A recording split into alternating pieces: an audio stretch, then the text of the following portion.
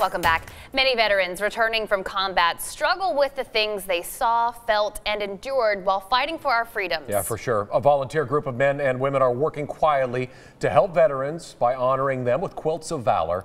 Channel 6's Barry Roy shares one woman's mission to help as many as she can before it's too late. Good evening to you, Barry. Yeah, good evening to you both. Quilts of Valor began in 2003, and its mission is to cover as many service members and veterans touched by war with comforting and healing quilts of valor.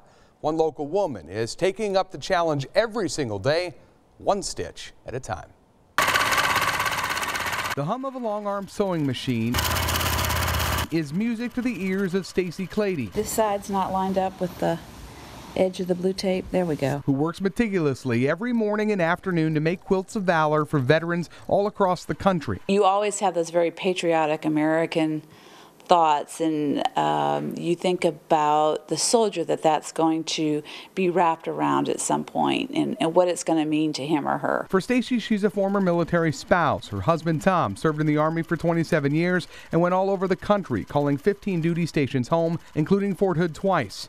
And now she's a military mom. Her son Paul, who is now stationed at Fort Riley, Kansas, following in his father's footsteps. I sewed clothes as a little girl. Quilts of Valor are made by hand, every stitch counted, measured, and carefully placed because some veterans, Stacy says, have no one to talk to, hold, or hug in that moment of real need. You know, you think of the veterans being by themselves, and that's so sad that they took care of our country and that our country doesn't always take care of them.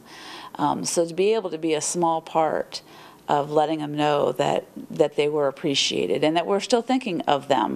Stacy says to date, Quilts of Valor has awarded nearly 220,000 veterans, soldiers, and service members in ceremonies across the country, but she says it's not enough. It just makes you happy. You just feel like I was just a part of something good, and it will stay with me and it will stay with that veteran. Neither one of us will ever forget. And so she continues for the veterans that maybe she'll never meet. Quilts of Valor, we do a lot of stars. One stitch at a time. Chris and Leslie, Stacy calls her local group a ragtag bunch, but she's so proud of their work. For more information on this story, how to help, or if you'd like to become a member of their team, we have all of that information up on our website, kcntv.com. Yeah, a lot of red, white, and blue, a lot of stars and stripes.